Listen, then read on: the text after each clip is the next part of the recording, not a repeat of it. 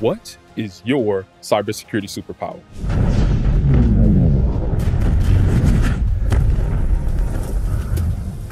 Today, we're going to have a discussion about that.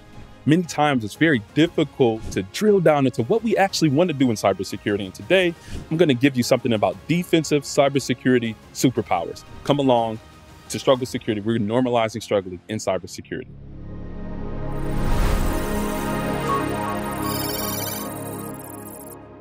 Hello, my name is Gabriel Garucci, and welcome back to Struggle Security, where we are doing what?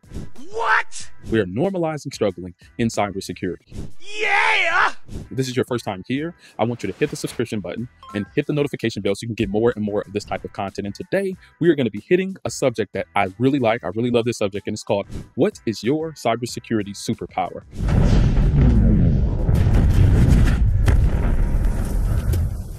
A lot of times when people are looking to get into cybersecurity, whether they are transitioning from a different career field or they're coming straight out of school and very early in their career, the mass number of cybersecurity things to do can be super duper mass, right? It's very easy to get lost in the sauce. You got things like penetration testing, digital forensics and incident response. You got reverse engineering. You got SOC skills. You got so many different things that it's very easy to get confused. But today I want to kind of dispel some of this, dispel one of these struggles that you might be having with picking what you want to do in the field. Okay. And many times when you start off to try to understand what your superpower is, like many of those Marvel characters where they're discovering who they are and discovering how they can contribute to a particular effort, what you want to do is kind of divide it into two different categories. I look at cybersecurity in two different ways: defensive and offensive, defending against the bad guys or simulating the actions of the bad guys to find vulnerabilities before the bad guys find them. So today, I don't want to focus on both of those, but I want to drill down into that of defense. I want to look at the defensive cybersecurity skills that I think that are very important for you to discover what your cybersecurity superpower is. So we're going to start off with one of these examples, and that's in the form of SOC skills. And SOC stands for Security Operations Center, right? And this is, and so think of it as like the command center within companies, within organizations, where you are monitoring for malicious or out of bound or abnormal activity within computer systems, within networks, so you can have an understanding of what looks good or what looks bad, and also be able to respond to what that is. Here are a couple of skills that you might need to know in order to gain your SOC skills or gain your SOC superpowers, right? You need to know what looks normal and what looks abnormal in computers and network systems, right? What looks right? Should my domain controller be talking to the printers? Should my engineering workstations be talking to that laptop? Should this phone be executing this particular executable file within my network? You need to have an understanding of what looks good and what looks bad within your networks and systems that you're monitoring. This also comes in understanding certain terms, right? Certain acronyms, things like a SIM, right? Security Information and Event Monitoring Systems. That's important, right? Intrusion detection systems and intrusion protection systems. Intrusion detection systems and protection systems, they have the ability to spring into action to say when something bad happens, that automatically they give an indication or they give an action to protect against the bad that they've been able to see. EDR, right? Endpoint detection and response. This is actual software agents or software files that are installed on machines, endpoints, right?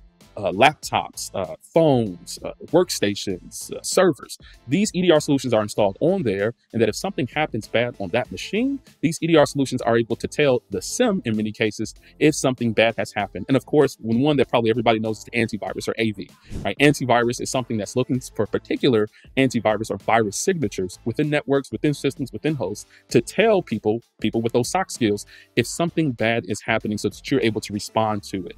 So those are a couple of things as it concerns SOC skills, but even here are some advanced things as it concerns some of these SOC skills.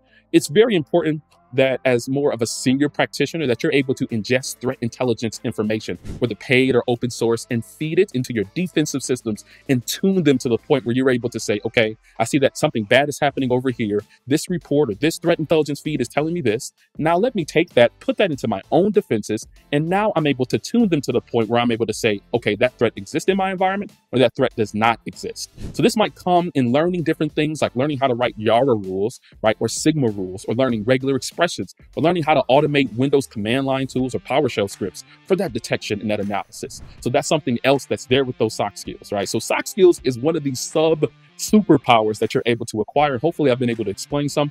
And even as I'm talking, I want you to just jot down some of these acronyms, some of these words that I'm mentioning, and kind of dig down deeper into what those skills actually are so that you can gain an understanding if this is your superpower. Another one that I want to go over before we end the video is that of DFIR skills. What does that stand for? Digital Forensics and Incident Response. So this is a power within itself.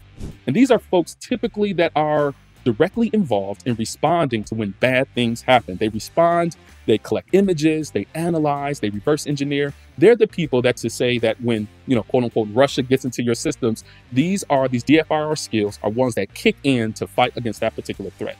So some of this might come in the form of analyzing network traffic for evidence, right? To be able to understand if there is something malicious happening. One thing that's very common to a lot of adversary activity is that when bad guys get into systems, they set up something called a C2, right? A C2 infrastructure, which stands for command and control.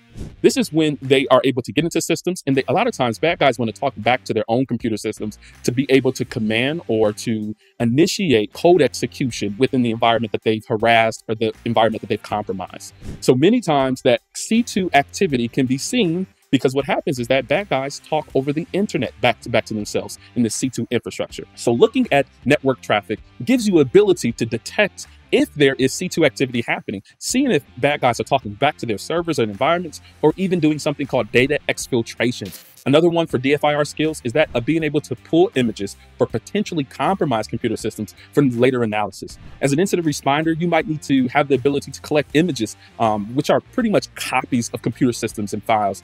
You need to take that off a machine and be able to do what you call offline analysis. Many times, if there's an active compromise happening, you don't want to go in there and be able to modify or change things, because the more and more that you touch systems, the more and more that you are messing with the evidences that are there. So pulling an image allows you to not compromise or mess up whatever evidences are there, but rather it allows you to pull those images off for analysis where you're not affecting the compromised environment. You can do that with free and open source tools like DD, such as Data Dump, which stands for Data Dump, Mandiant's Redline tool, or even the FTK Imager Lite. These tools will allow you to pull those images and evaluate and inspect for malicious behavior, very similar to like an autopsy. So many times when a computer system has been compromised, you want to be able to pull that image off and be able to evaluate it for what malicious activity happened on there, so that you might be able to identify who the bad guy is. This is not an exhaustive list of all of the defensive cybersecurity superpowers that you can get. You can acquire more and more. This is not an exhaustive list, but I do want to give you an introduction to it.